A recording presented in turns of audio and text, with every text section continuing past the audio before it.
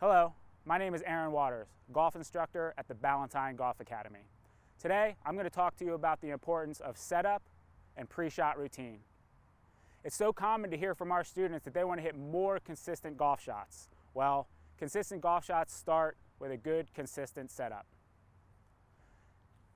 When you're going through your routine and working your setup, you first want to check the relationship of grip and club face, okay? Then leaning over into good posture, checking ball position,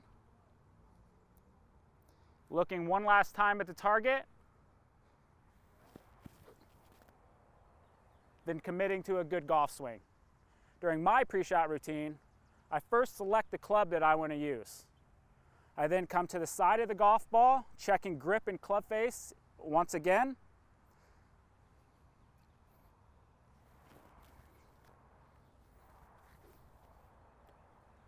Taking a few practice swings and then coming back behind the golf ball. Checking grip and club face once again, really focusing on the line and the direction of the golf shot. Once I figure out a good direction and good aim, I now come up to the golf shot, place my club behind the ball, really focusing on the aim of the club head before I set my body. Then work into good ball position and posture, then commit to the golf swing.